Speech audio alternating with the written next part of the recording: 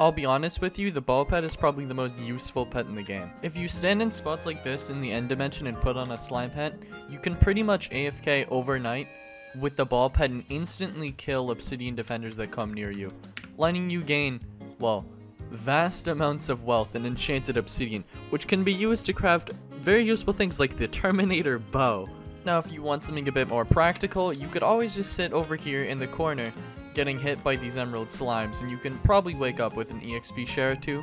Now, something else that may be more useful for you, if you want to have a beacon, you need Starfall, right? And nobody wants to kill treasure hoarders, so you could just AFK them right here. You could just AFK them overnight. You'll probably wake up with about a month's worth of Starfall for your beacon, so it's very useful. And you'll also wake up with a bunch of treasure. Basically, what I'm trying to say is that this pet is pretty busted in terms of AFKing for materials. You can AFK for pretty much anything that you would want to.